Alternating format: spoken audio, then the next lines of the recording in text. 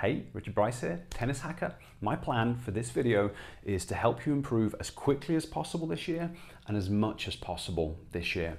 And the way that I'm going to do that is to lay out a 5-step plan to help you improve probably the #1 thing that you need to improve in your game at the moment. Now, obviously, I haven't seen you play, but I do get to see a lot of players play, and I've got a coaching program where I work with a variety of different levels of player from all around the world, and I can say for sure that the #1 thing that lets players down is their quality of footwork. When players send me videos for analysis, they're normally kind of talking about specific aspects that they've got going on with their technique that maybe they've seen on a YouTube video or they've heard from a different coach. And 99% of the time, the problem was that they weren't set up in the right position for the shot. Maybe they were too close, maybe they were too far away, or they weren't taking a ball at an appropriate height. But it just about always comes down to footwork, and that's the underlying cause of their other problems. And then when they send you match play footage and they kind of want to know about what's going on tactically and how they should implement things, the #1 feedback is that players' footwork sucks even worse when they're playing matches. So they're just not set up in the right position for their shots. Because of that, they make way too many unforced errors, donate their opponents points. So the underlying fix is to improve the quality of their footwork. So that is why I want to focus on it within this video and kind of give you a plan and way that you can start to work on things, because just telling someone to work on their footwork doesn't solve the problem. You have to know how as well. So that's what we're going to be going through. I hope you enjoy the video. If you do, it'd be awesome if you could give me a thumbs up. And if you haven't subscribed to my channel before, it's much appreciated if you could do that as well. The first step in the plan is to practice your footwork without the ball first. Footwork patterns are very unusual. It's very different to how we normally move around the world in everyday life. So you need to learn how to do the movements first. You can do it out on court if you've got access to a court, or if you don't have access to a court, you can do it literally anywhere. So there's no excuse not to work on your footwork. Now, when you're practicing your footwork patterns, you're going to be breaking things down. So you're going to spend time focusing on your split step. You're going to spend time focusing on your pivot step. You're going to spend time focusing on different movement patterns moving out towards the ball, because if you're trying to hit a wide forehand, the way that you move to the ball is going to be different if you're hitting a ball that's a little bit closer to you, or if it's a short ball or it's a deep ball that you need to move back for. But you need to have spent time practicing these different footwork patterns without the ball first. And you need to achieve a significant number of repetitions so that you feel comfortable with all of the movement patterns before you're going to realistically be able to transition things to be able to do it when the ball's there. So step 1 in the plan is practice your footwork without the ball first. Now, instead of me going through all the individual footwork steps here, I've created a free program to help you with that side of things and show you how to practice this without the ball. So I'll place a link to the program up in the corner, and I'll place a link down in the description so that you can start working through that.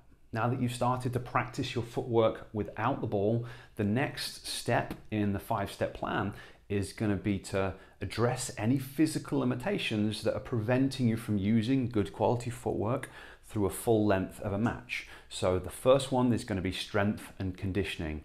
It requires a tremendous amount of conditioning to actually use good footwork on a continual basis, because you're constantly on the balls of your feet, you're constantly moving, and that requires both strong legs. So all the leg muscles, but especially your calf muscles needs to be strong. Otherwise it's an injury risk constantly doing split stepping. You need to have a level of fitness to be able to maintain it. Potentially, you might need to work on your flexibility. It's one of the big things I have to work on, improving my hip flexibility and my adductor flexibility so I can stay lower to the ground and have a wider, more stable base. That might be potentially something you need to work on as well. And then the other thing you might need to work on is your coordination. A lot of players lack sufficient lower body coordination in order to be able to use the different footwork patterns. So when they start to work on the footwork, they're very clumsy and they can't make the specific patterns happen. So potentially you might need to improve your coordination as well. Now, if you'd like help with this side of things, this is the big area that I work with tennis players in. I've got a full coaching program where I do work on technique and things, but I mainly focus on teaching players how to use brain-based training to improve their coordination, their visual processing, so you can read where the ball's going, which is also a huge component of being able to use good footwork. But all that stuff I help players with, so if you'd like to learn more about that, I've got a class that will teach you all about it. I'll place a link up there and again down in the description so you can get hold of that. But step 2, it's absolutely crucial. Your body has to be capable of using good footwork through a full length of a match. Step 3 is going to be to work on isolated footwork patterns with the ball. So you're not going to go straight from practicing without the ball to playing in matches. There is a 0% chance that you'll be able to do it effectively. You have to kind of progress and transition your way through. So you do a lot of repetitions without the ball, then you work on specific patterns with the ball. So here I'm working on my left-handed wide forehand, so I'm naturally a right-handed player. I'm relearning to play left-handed, so I'm trying to get better at my open stance forehands. So that's what I'm working on. It consists of a good quality split step where I try and stay nice and low, a drop step where I drop my left foot underneath my hip to try and drive me out to the wide ball.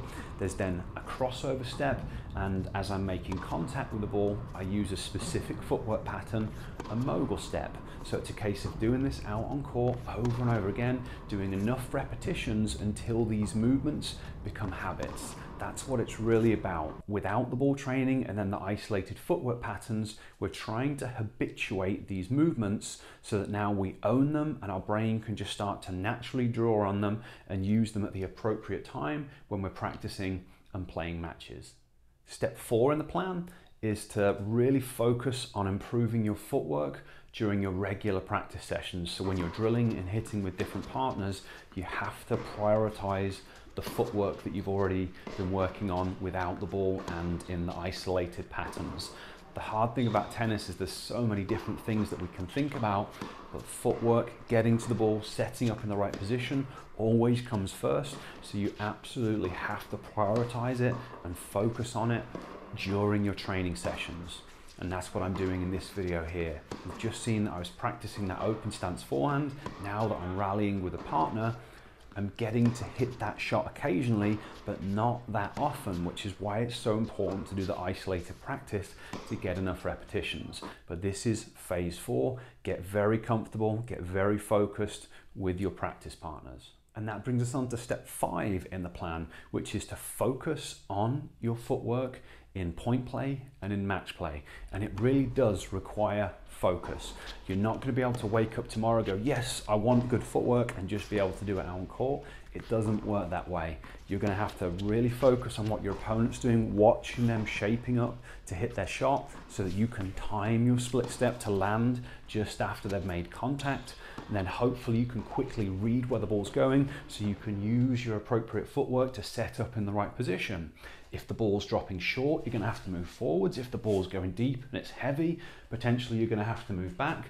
You need to be the right distance from the ball. So when the ball's up high, you're probably going to need to be a little bit further away. When the ball's down low, you can afford to be a little bit closer. But you have to be thinking about all this stuff, and it takes a lot of bandwidth in order to be able to do it.